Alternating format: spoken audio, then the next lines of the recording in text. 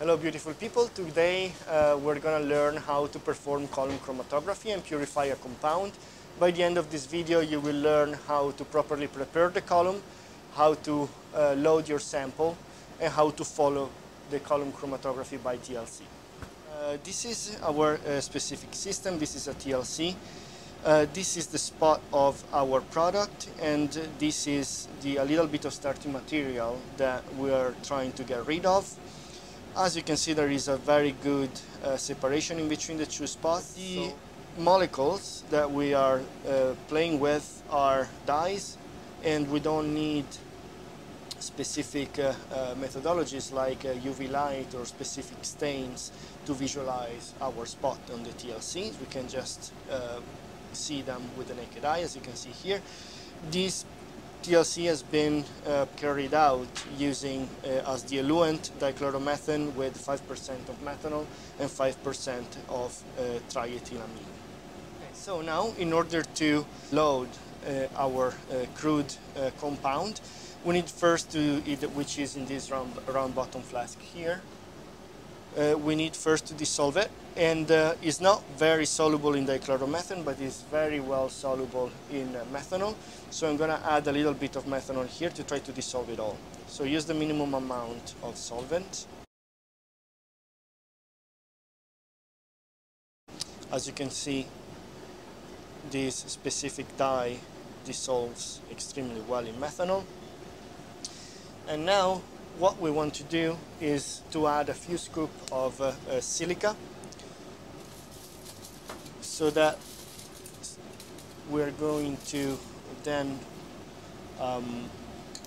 rotovap the methanol away, remove the methanol using the rotary evaporator, and we will have our crude compound physisorbed onto the silica. At that stage we will scrap the silica from the round bottom flask, and we will load the column with it.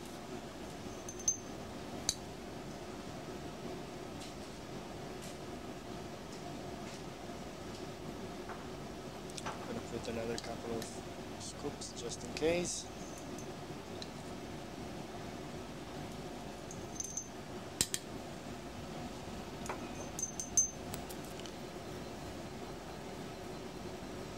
Okay, this is what it's supposed to look like when you swirl it.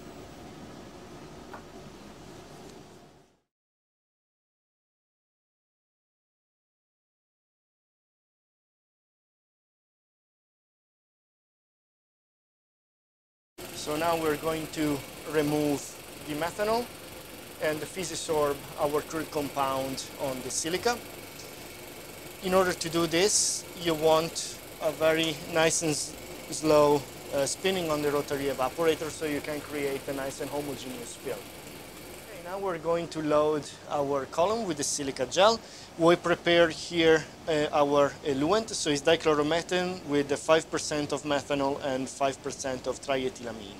When we prepare this solvent, you always want to use an Erlenmeyer flask to limit the evaporation of the solvent, and you always want to keep the Erlenmeyer closed. You can use, as you can see, some aluminum foil to do that, in order again to limit evaporation of the solvent, because otherwise over time the composition of your eluent will change. So it's very important, keep it always closed. Here we have our silica, and I'm going to make a gel.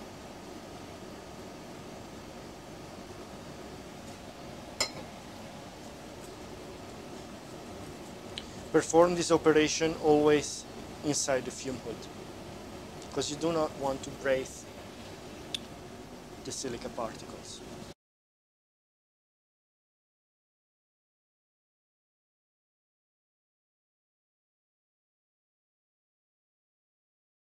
When you do this, you want to make sure you do not feel any resistance, especially at the bottom of the beaker. You want to make sure that all the silica is nicely dispersed in your eluent. This looks a little bit too thick, so I'm going to add a little bit more solvent.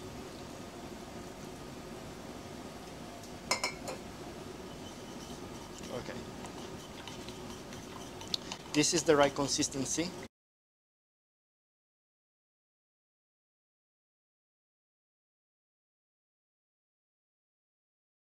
The amount of silica to use depends on the separation between the spot of the product and the closer spot of impurity or delta RF.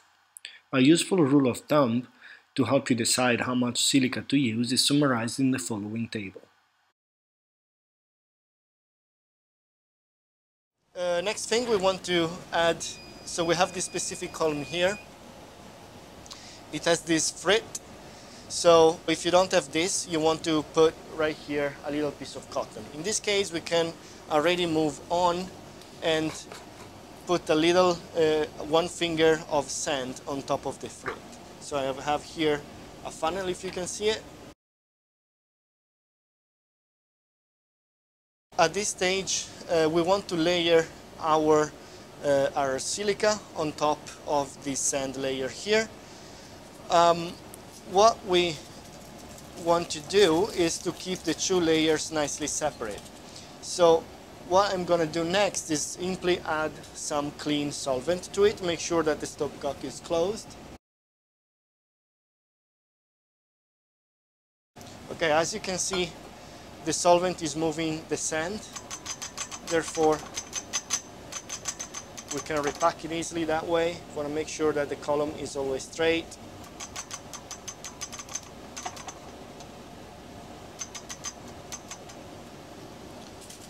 Close this. We give it a nice little mix here to this, and now we can start loading this silica gel.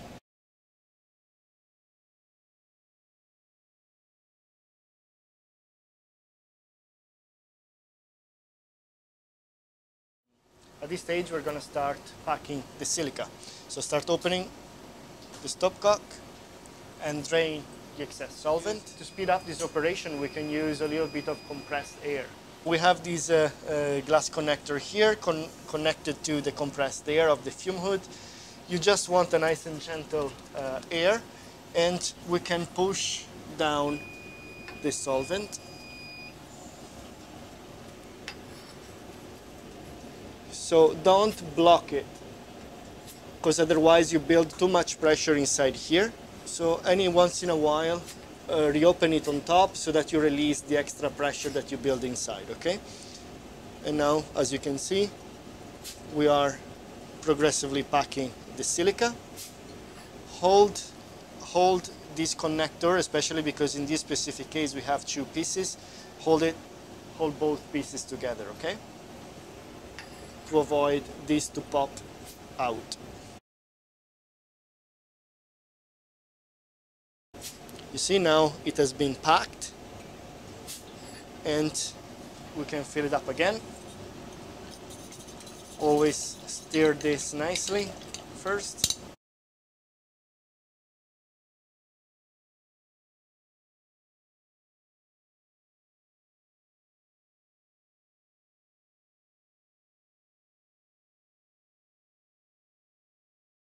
At this stage the column is full.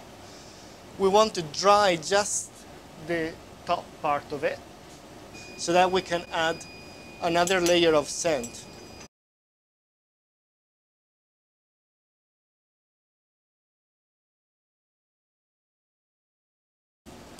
And now we just refill it with a little bit of diluent. The sand layer will allow the crude to distribute nicely onto the top part of the column. So just a couple of things. First of all, this is the residual silica that we didn't use that is in the solvent. In this specific case, we have dichloromethane, which is a volatile solvent, and we have triethylamine as well, and methanol. So in this specific case, we cannot recycle this, and when the solvent will be evaporated, we will trash the silica. However, if your eluent is composed by very volatile solvents, such as hexanes, combinations of hexanes and ethyl acetate, diethyl ethers, acetone, and so forth, then the silica can be reused. So you just put the beaker in the back of the fume hood, the volatile solvent will evaporate, and then that silica that will remain in the beaker can be reused. So you can cover it with a piece of aluminum foil and leave it there for your next column. Okay, but in this case, again, we don't have volatile solvents. We put it here so that the solvents will evaporate and then eventually will trash everything in the solid wastes. Okay, right now, so all the methanol is now evaporated. We have this nice film of silica with physisorbed our crude compound, and as you can see, we can scrape it out very, very nicely. And this is what we're going to do. We're going to scrape it out, collect it onto a little piece of aluminum foil, and then we're going to load it on top of our column. Now we can load the column. Right here we have our silica with physisorbed our crude compound. As we can see here, we have our layer of sand. We're now gonna dry just the sand. We open the stopcock here.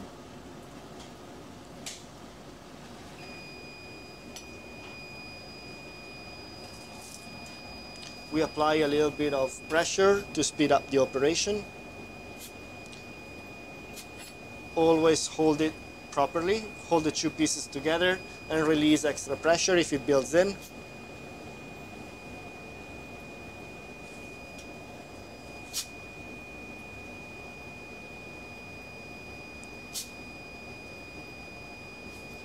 There we go. Now the top sand is dry and we can put on top our silica. So always use the little funnel.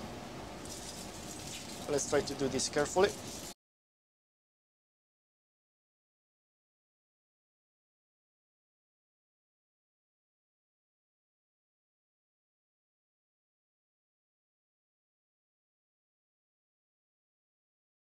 At this stage, what we want to do is to add a little bit of solvent to make everything nice and homogeneous and distribute it right.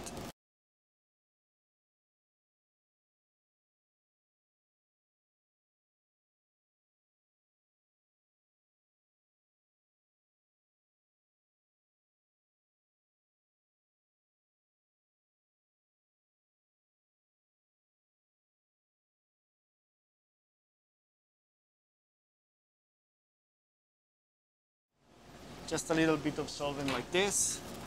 We can open it now and let the column start. So now our crude compound will go through the sand layer and will start loading nicely onto our column.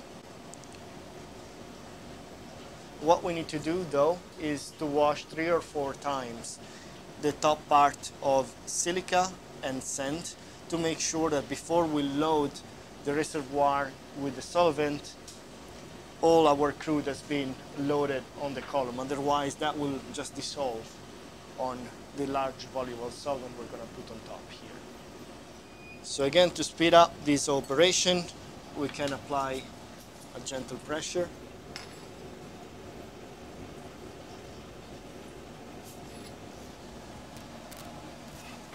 As you can see, the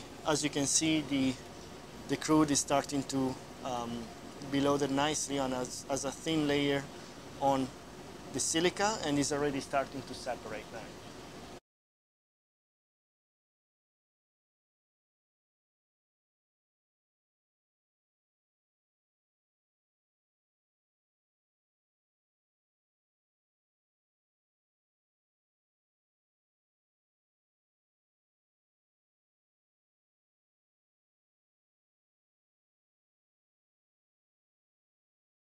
So as you can see, the solvent keeps being colored. Then what you can do is add a second layer of sand on top.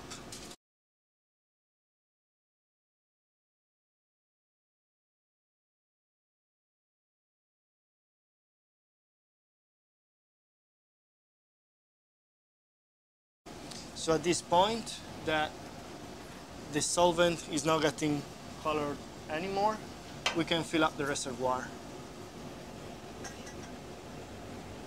Again, always be careful not to move the layers of sand and silica. So go slowly at the beginning. Let the solvent run along the walls.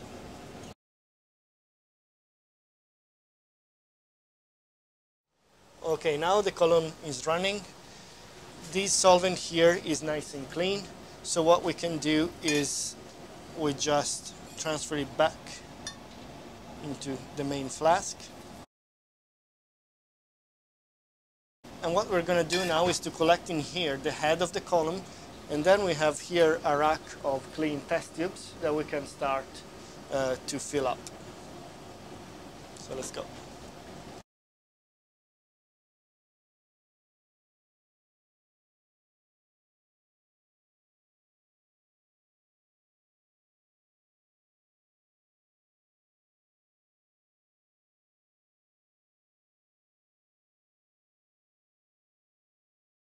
The column is now running. What you want to do is collect small fractions in small test tubes, and methodically you need to check them using TLC. Now, again, in this specific case, we are columning a colored dye, so we don't need the UV lamp or a specific TLC stains to visualize the spot on the TLC plate, and we can just visually looking at them. But otherwise, if your compound is just a very small organic molecule that is colorless, then yes, you will need to use either the UV lamp if that is an aromatic compound, or use proper stains such as potassium permanganate stain or iodine. This is the iodine, and this is the potassium permanganate solution.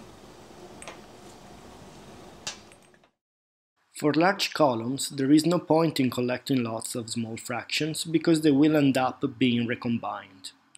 However, collecting only a few large fractions may result in you ending up with two bends in the same fraction, especially if the bends come off the column close together or if there is a tailing of the leading bend.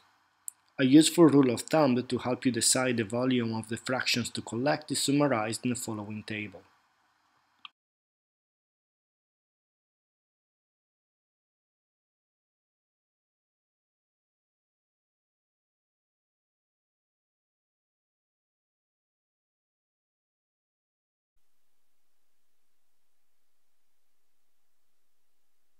When you are performing column chromatography, the golden rule is never trash any fraction before you're sure you collected your right product.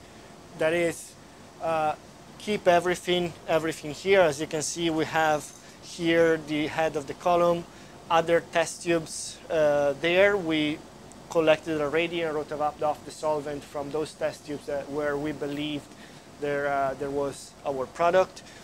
Now we will check the sample by NMR, proton NMR spectroscopy to make sure that our product is in there.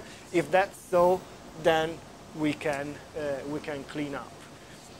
You know, especially in research when you are trying to synthesize new molecules, it is very common that you get misled, and so you collect a spot that you believe is your product, but in reality it is not. Therefore, that's why we don't trash anything. We still have all the other fraction, and we will be able to track down our product this way. So golden rule, never trash anything until you're completely sure you isolated your compound. Now the column is done. What we want to do is to clean up the column and remove all the silica. In order to do that, what we're going to do is to dry it using air, and then we're going to trash the silica in the solid waste bin. So using compressed air, we're gonna dry completely the column.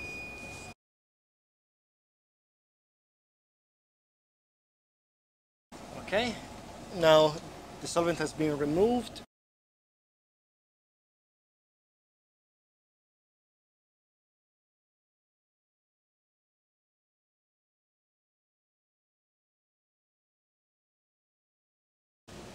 And now, always using compressed air, we're going to push away the silica. Open the compressed air slowly.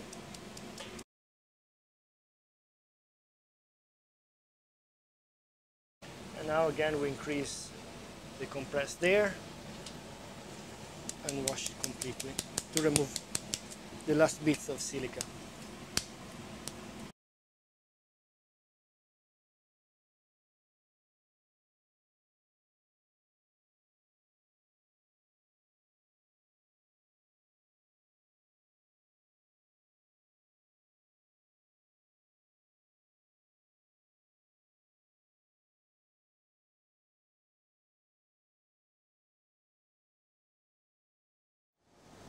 Now this one will be rinsed with water and acetone, and it will be ready to be reused. So now you know how to prepare a column, how to follow it, and please remember about the golden rule. Make sure you never trash any fraction before you're sure you have isolated the right product. When working with silica, always try to work underneath the fume hood and never in order to do not breathe the silica. So if you found this video useful, please subscribe to our channel and click the like button below. Thanks for watching and work safely.